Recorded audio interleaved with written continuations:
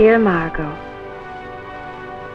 they finally released me from the hospital, and now I'm home again.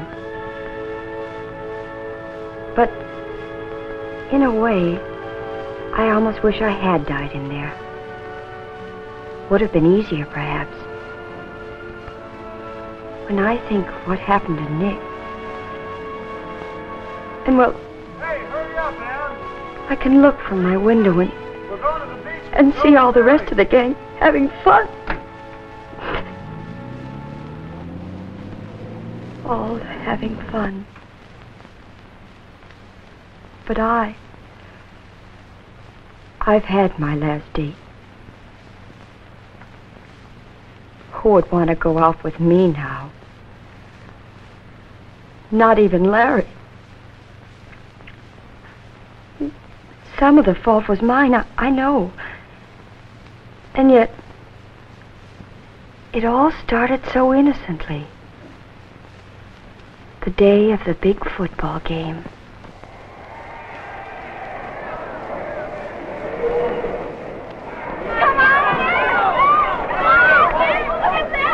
Andersonville High was playing the Mooseheart team that day, and both Larry and Nick were wonderful.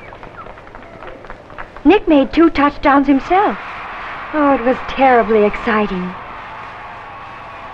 But then after the game, when Kathy Robbins, she's my best friend, and I were waiting outside the stadium dressing room for Nick and Larry, she made me think a little by something she said. Oh, wasn't he wonderful, Kathy? Who, Nick? Oh, yes, he's quite a flash. But did you notice who ran interference for him? Larry, your other boyfriend, remember? He did? Oh, of course, I should have known. But they're both so... Well, it's a problem to decide which one I like the best. Gee, I wish I had that kind of a problem. Which one of them are you going to let take you home, Jeannie? Oh, I don't know. I haven't decided. Of course, Nick has a hot rod car his father gave him last week. Sure is snazzy. Yes, but the way he drives. Nick's a good driver. Why, his own father showed him how. Of course, he may be a little reckless, but... Well, I wouldn't ride with him for all the tea in China. Tea doesn't come from China, silly. It comes from Ceylon or somewhere. Yes, I was rather sure of myself that day. It was wonderful to have my choice between the 2 most popular boys in school. And then Larry and Nick came out. Hi, Millie. And I was faced with a decision. If that center wasn't 7 feet Which would I tall, let I'd never seen a take guy me who home? was. I like them both about the same. How'd you like the game, Jeannie? Oh, it was super, Nick. You were wonderful. Especially behind the interference you had. Don't think I don't appreciate it. Larry here did a swell job of mowing them down. They weren't too tough. Well, from where we sat, it looked as though you were opening up holes big enough to drive a truck through. Hey, that reminds me.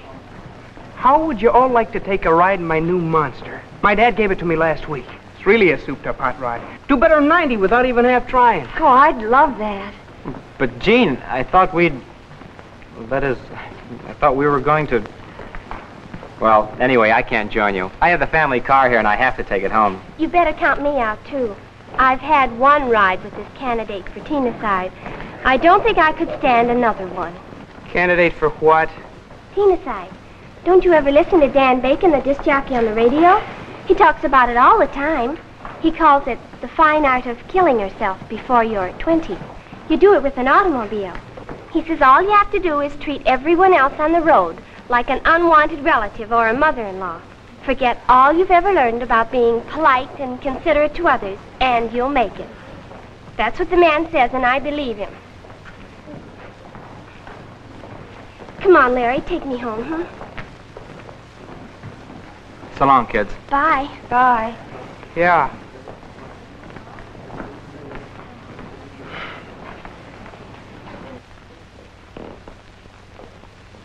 Now, what do you suppose got into her? Tina-side. That's a lot of nonsense. Besides, my old man taught me how to drive. You ought to see the way he can wheel a car around. He's never had an accident yet. He's only been arrested 3 times. Oh, beautiful. Shall we be off into the wild blue yonder? Come on, I'll give you a real ride. It was a real ride, all right. We went the long way out along the turnpike, and we went fast.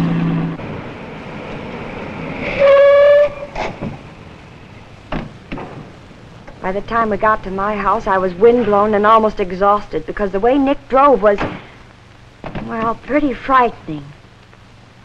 Still, it was thrilling, too.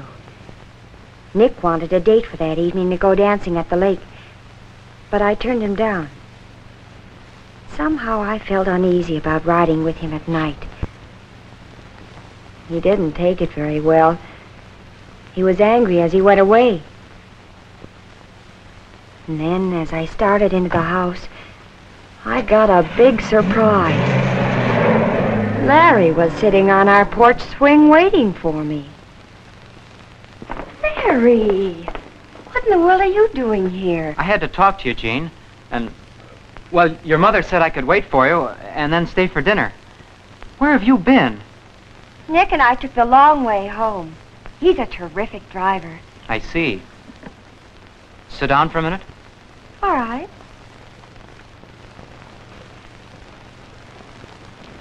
Now, what was it that you wanted to talk to me about that's so important? Well, look, you remember what Kathy told us about Tina-cide this afternoon? Yes, I remember. Nick thought it was pretty silly. Yes, I expected he would. And that's what I want to talk to you about.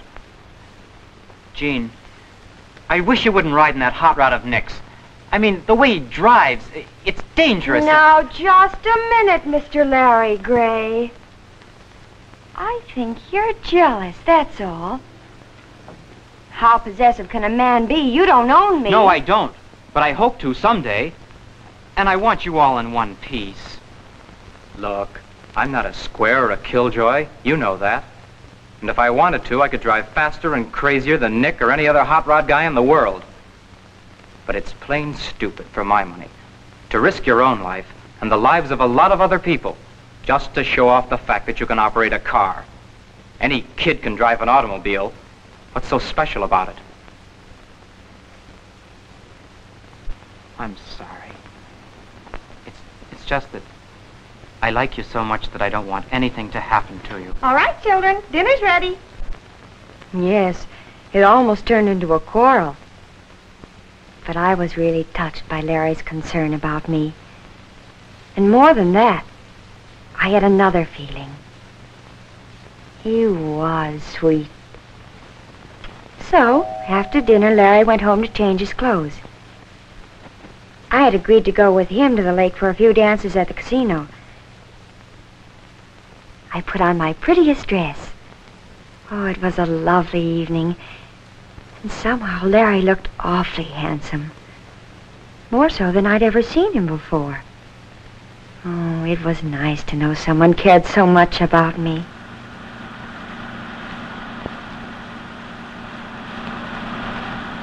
It certainly was a lot different riding with Larry than it had been with Nick.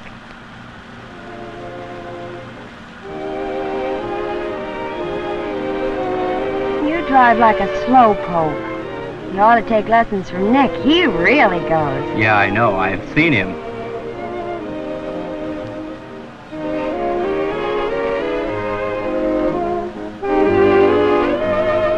Oh, hurry up. You can beat that red light. Maybe. But maybe somebody else on the side street is trying to beat it, too.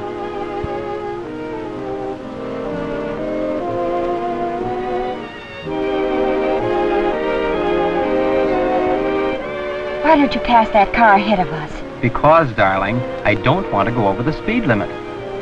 Oh, for goodness sakes, we'll never get to the lake at this rate.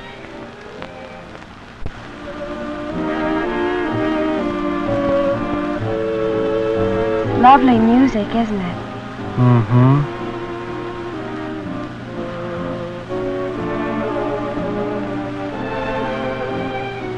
Going to be a nice night, too. Moon and everything. Mm-hmm.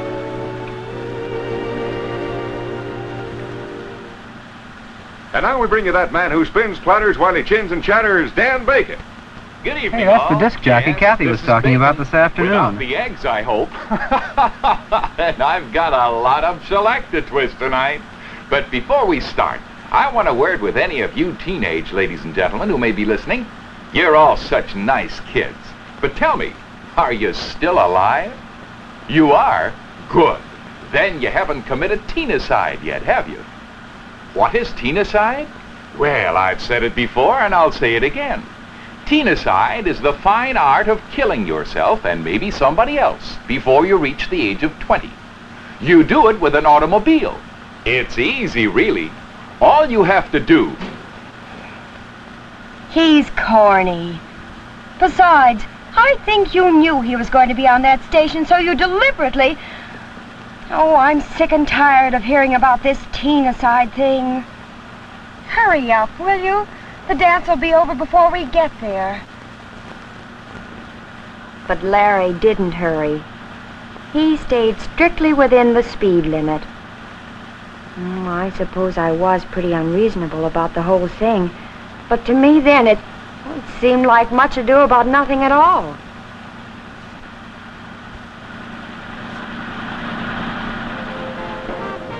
When we got to the Lake Casino, I stopped being mad. Hearing the music, I wanted to dance and have fun.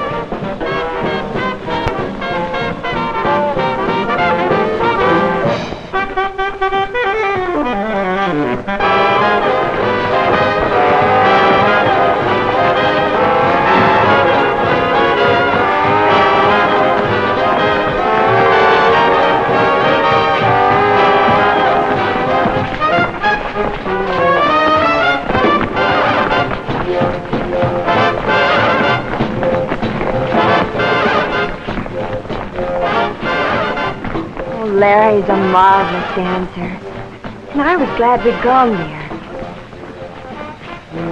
He was a darling. He even tried to kiss me while we were dancing.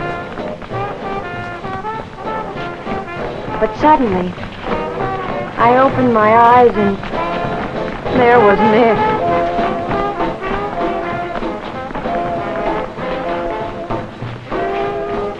Pardon me, may I cut in?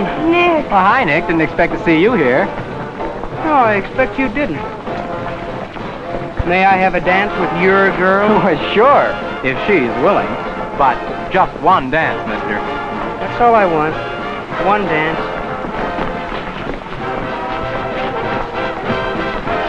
Nick was furious with me. Why had I refused a date with him and then gone out with Larry? I didn't have any excuse, but his attitude made me miserable. The whole evening was spoiled. After a while, though, he got over his mad a little, and finally we made up. And all was forgiven.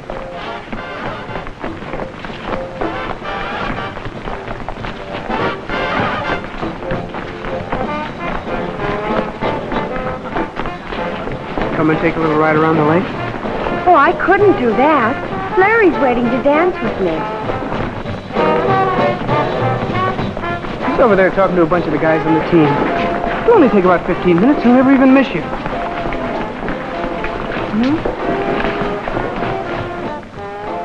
Well, I felt I did owe Nick some consideration for having gone out with Larry instead of him. And on an impulse, I agreed to take a short ride. Not more than 15 minutes. Not more than 15 minutes.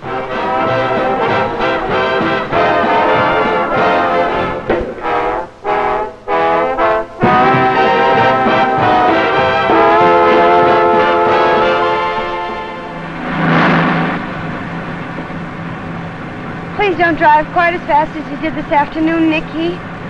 What's the matter? You've been listening to that Tenacide nonsense some more? I've been driving since I was 12 years old. Like I told you, my father taught me all the tricks. Be careful, Nick. Don't worry, there's nothing to it. Watch this. Just give him a horn and make him get out of the way.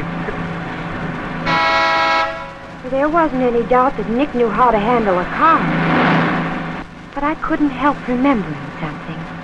Tenacide is the fine art of killing yourself and maybe somebody else before you reach the age of 20. You do it with an automobile. It's easy, really. Do you have to take corners on two wheels? Why not? Two wheels are better than none. That's what my old man always says. Please, Nicky. At the second red light, you run. Ah, those things are for old women and scaredy cats. I know what I'm doing.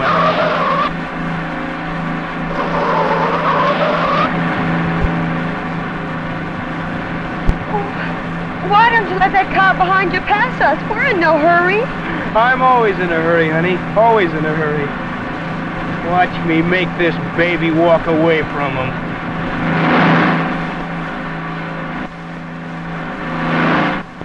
Tenacide is the fine art of killing yourself and maybe somebody else before you reach the age of 20. You do it with an automobile. Tenacide, tenacide, tenacide, tenacide, tenacide, tenacide, tenacide. That blasted truck. I'll Oh, no, Nick, no, not on the curb. There's another car coming. No, no, Nick, look out! My face! My face! My face! So you see, it would have been better if I had died in the hospital than to look the way I do. I couldn't even go to Nick's funeral. Or the funerals of all those people in the other car. And as I said before, I've had my last day